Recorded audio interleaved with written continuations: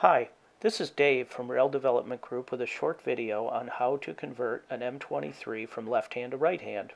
There are 5 steps to converting an M23 switch machine. First, you must move the hand throw. Second, convert the controller from left to right. You must also move all the covers to the opposite side, and in most cases, it'll be required that you invert the lock box.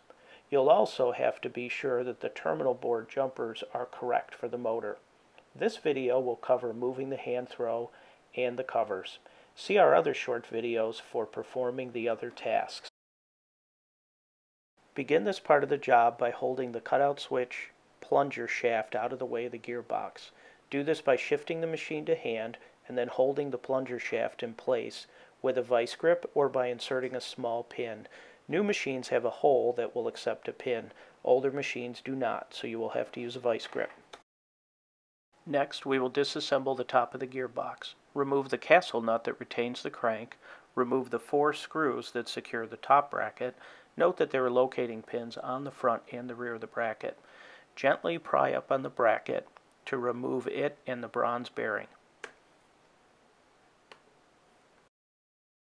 Next, remove the rectangular key from the crank. Remove the A or B gear. Remove the spacer. Note that it is beveled on one side. The beveled side always goes downward toward the crank. Remove the yoke hinge bolt and the eccentric bushings.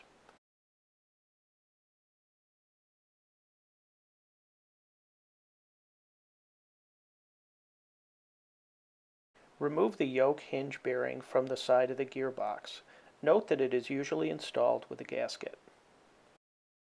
Remove the square head screw that secures the hand throw gear.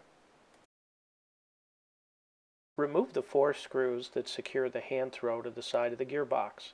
Carefully separate the hand throw gear and remove the hand throw from the machine. Note that the hand throw is heavy and has many pinch points. Be sure to recruit a helper for this job.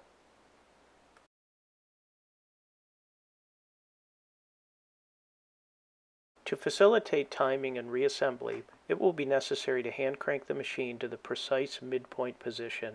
Make sure the machine is shifted to motor and hand crank it until the keyway on the top of the crank is oriented on the center line of the machine and toward the contact end of the machine. Now we will begin the process of reassembly and timing the machine. Lift the yoke and shifter to clear the walls of the gearbox. Rotate it around to the opposite side. If you remove the shifter from the machine, note that it can only be properly installed one way. There is a locating pin on the inside of the shifter that must be engaged with the wide keyway on the side of the crank. Reinstall the yoke hinge bearing on the opposite side of the machine and secure it with 4 screws and lock washers. Reinstall the yoke hinge bolt and eccentrics in the same manner that they were removed. Orient the eccentrics so that the N for neutral is facing upward on each side. Do not tighten the screw at this time. When reinstalling the hand throw lever, note that there is a hole and 2 keyways that must engage with the hand throw gear while simultaneously installing the hand throw assembly on the side of the gearbox. With the aid of a helper, install the hand throw assembly on the opposite side of the machine. Assemble the gear so that the hole in the gear and the hole in the shaft are aligned. Engage the pin on the end of the hand throw assembly with the slot on the face of the yoke. Secure the hand throw assembly with the top 2 screws and lock washers that were removed. Secure the hand throw gear by reinstalling the square head screw and jam nut. Adjust the shifter. With the selector lever level to the machine, turn the eccentrics in unison until the top of the rollers just clear the top of the shifter and they turn freely. Be sure to tighten the hinge bolt. Reinstall the spacer bevel side down. Reinstall the A or B gear. Note that the letter R or L is to be placed in between the 2 timing marks on the hand throw gear. This is critical to ensure proper timing of the machine. Use the letter R on a right-handed machine, the letter L on a left-handed machine. Install the bearing bracket in the machine. Take care to align the pins. Secure it with the 4 screws and lock washers that were removed.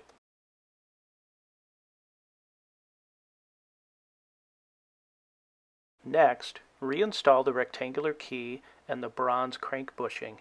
Secure them with a flat washer and a castle nut. Use care to align the keyway with the rectangular key.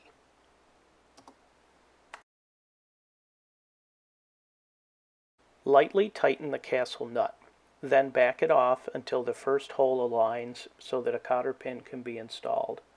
Be sure to bend over the cotter pin. You can now remove the pin or vice grip that was holding the cutout switch plunger in place. It will be necessary to change the detent assembly on the selector lever handle.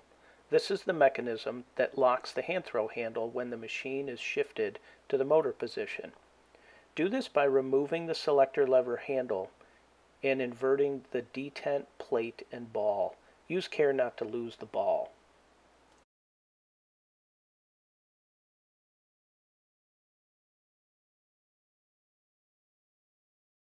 Orient the shifter handle so that the handle is toward the motor end of the machine.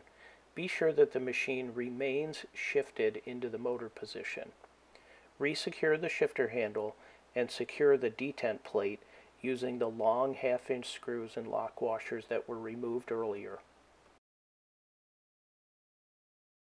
Remove and reinstall the hand and motor tags on the opposite side of the selector handle so that they correspond to the proper hand and motor positions.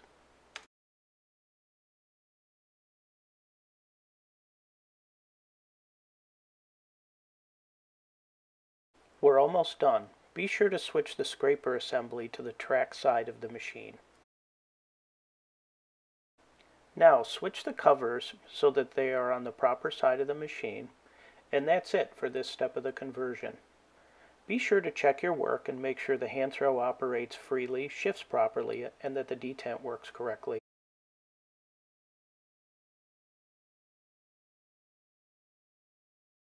Be sure to watch RDG's other related videos to convert the controller and invert the lockbox. Also, there's a short list of tools that are required for this job at the end of the video. Thanks for watching, and please consider Rail Development Group for all of your switch machine needs. Bye for now, and have a safe day.